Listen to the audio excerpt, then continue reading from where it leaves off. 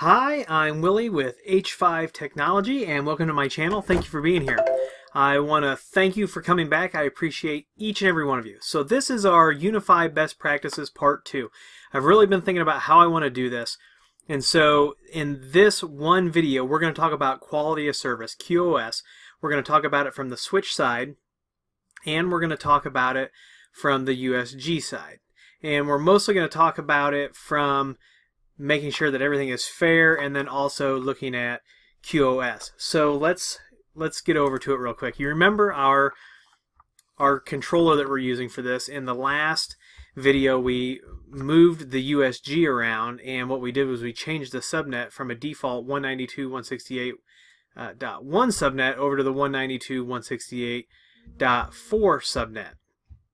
The controller's up and running, and we're going to do two things. The first thing that I want to show you is we are going to turn on, as far as quality of service goes, we are going to turn on the smart cues on the USG. So we're going to click on our USG, we're going to go over to config, we're going to expand the WAN section. So when you come in, if you're on 5.7.23, you're going to come into config, you're going to go over to WAN, you're going to click Enable Smart Cues. You're going to hit, well, if you know the speed of your internet, feel free to fill this in, but this will do something really cool. If you hit Pre-populate, it'll actually run a speed test. Now, I did this earlier, so for some reason it didn't show the speed test and remembered those values. But it shows that I have basically 100 megabits down and 15 megabits up. So this would be your WAN speed. I'm going to hit Q changes, then I'm going to hit apply changes. It's going to go ahead and it's going to apply the smart cues to the USG. Now the smart cues live on the WAN interface, and I'm going to show that to you here in just a second. We're going to let everything get provisioned, and it looks like it's provisioning now. So we're going to open up, get ready to open up PuTTY. Okay, looks like it is provisioned. So what we're going to do is we're going to go in here, and I don't think that it probably kept any of the stuff. I've been copying and pasting a lot of things here. So we'll get our password there. Go back here, and we'll paste in the password. Now, what I'm going to do, since this is provisioned, is I'm going to do a show configuration. And it's going to build the config. It's going to give us the output. We're going to scroll all the way down. We get down towards the bottom, we're going to have this section where it talks about the smart cues. Alright, so here it is.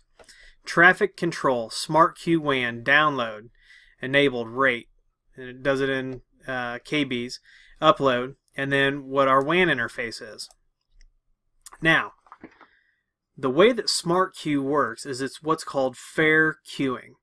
So what does that mean? I'm going to pop this picture up here, and this will kind of show us what smart cue is, if you can kind of visualize it. So anytime I talk about the internet or things like that, I talk about like your bandwidth being different size hoses, right, that comes in. So if this is my 100 megabit pipe, this may be a 50 megabit pipe, this may be a gigabit pipe. So we got our internet coming in, and what fair queue is going to do basically is that if I've got 6 devices that are trying to get to the internet, it's going to take that bandwidth and it's going to divide it equally amongst the 6 devices. So everything is fair. It's a fair queue. And you can see if I had 4 machines, it would split this. And if we were all trying to get out, it would split those resources evenly. Now, this may not be the most accurate representation, but it is a very good idea of how fair queue works. It takes that resource and splits it evenly amongst all of the machines or resources or whatever that are trying to get out of that WAN interface. So that's it. And so with the smart queue, you have to be careful, because I do believe that DPI still doesn't work. Let's see. Let's bring up our release notes. And let's see. If anybody knows, I still don't think that you can use DPI and smart cues at the same time. You might be able to now, but I think there's also some offloading things that if you're trying to do offload but you've got smart queues on, there might be something going on there. If you know about that, please leave a comment so that we can all get a little bit smarter on that. Now, the second thing that I want to talk to you about quality of service on is your switch.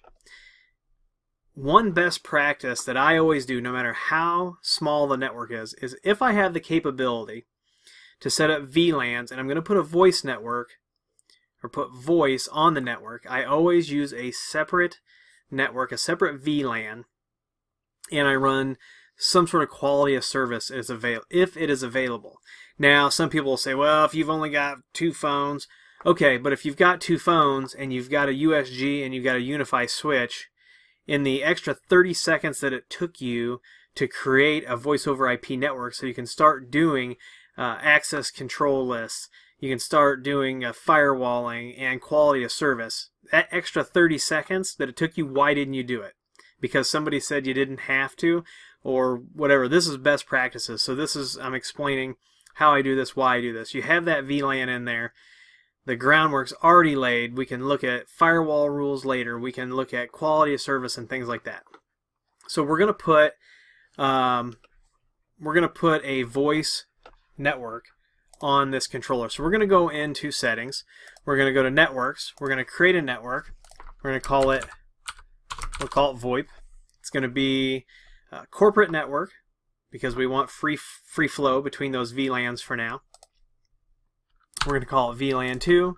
We'll make it 192.168, and we'll let the USG handle things here. And I think we'll go ahead and leave all of that.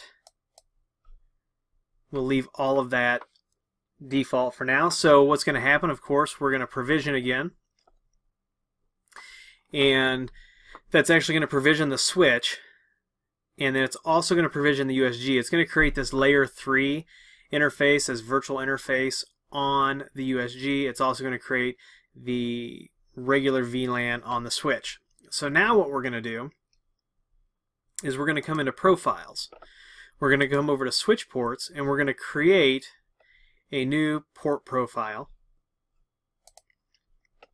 And we're going to call this, we'll just call this Das Lab. And we're not going to mess with the PoE on this.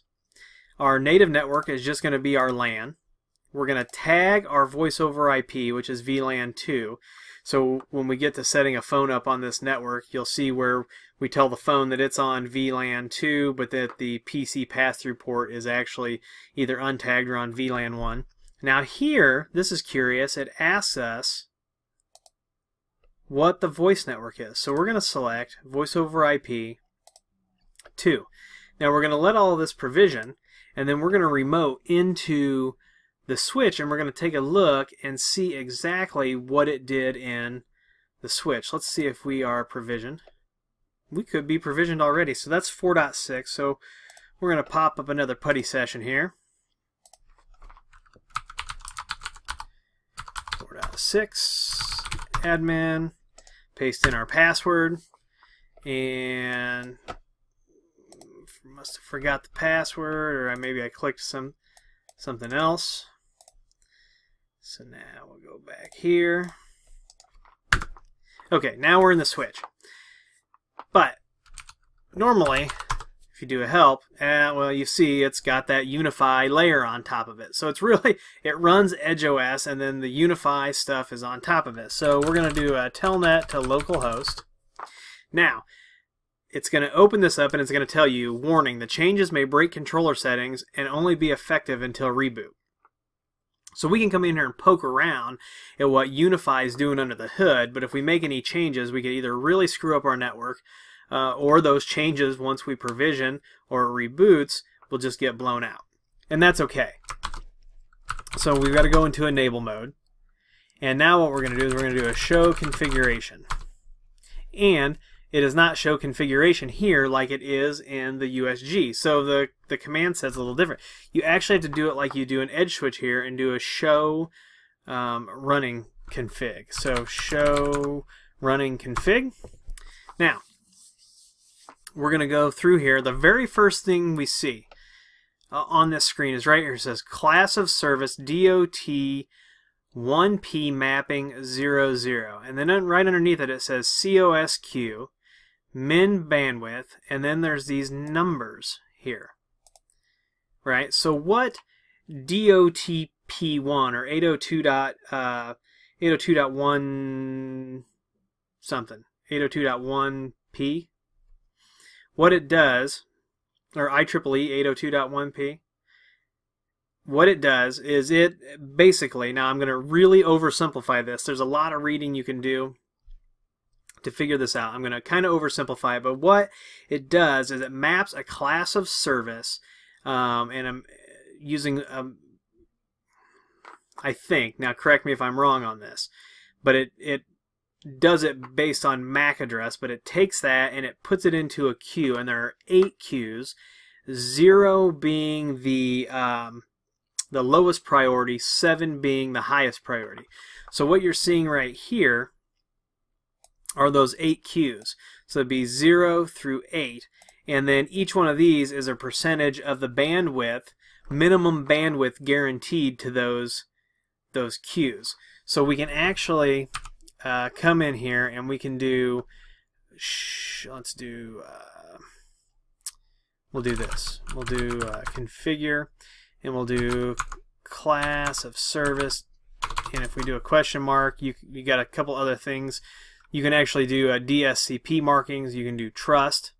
So, but if we look at how they're configuring this auto QoS, it says enter the priority. So we're going to put 0. And it says enter the class, enter the traffic class to map to the 802.1P priority. So if we do 0, that's Q0, right? Or the traffic class. So they've got it set to 0, 0.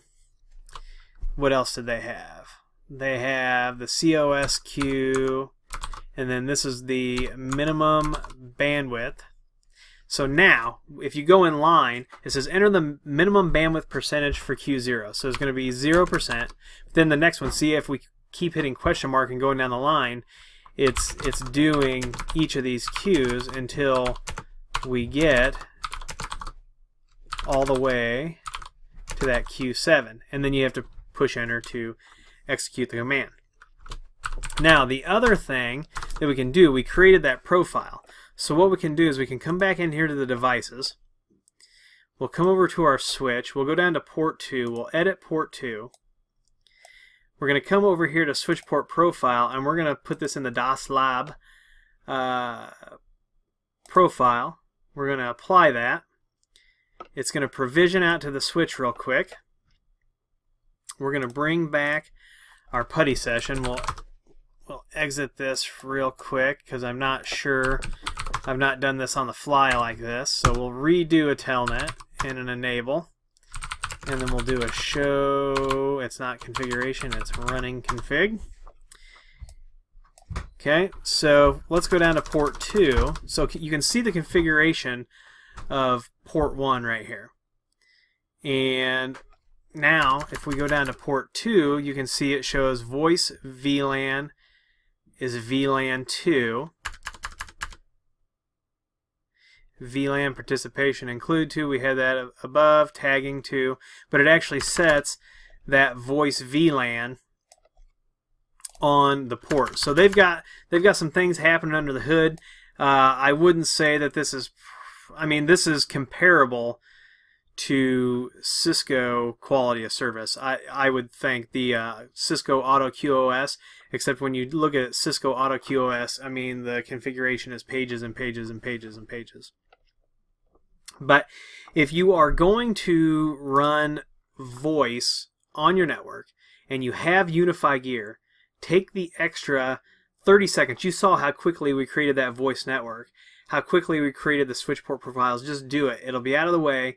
You'll thank yourself later once your network grows. If it doesn't grow, whatever, you still will have a network that is configured to best practices. So that's it for this best practices video. If you like this video, please give me a thumbs up. Please subscribe. Please copy and share. Please follow me on Twitter and Instagram. If you need consulting, for best practices for networking, security, voice over IP, please visit h5llc.com down there. We also have an Amazon shop if you want to buy any of the gear you see featured in the videos. That link is down there. And as always, thank you very much, and we'll see you in the next video.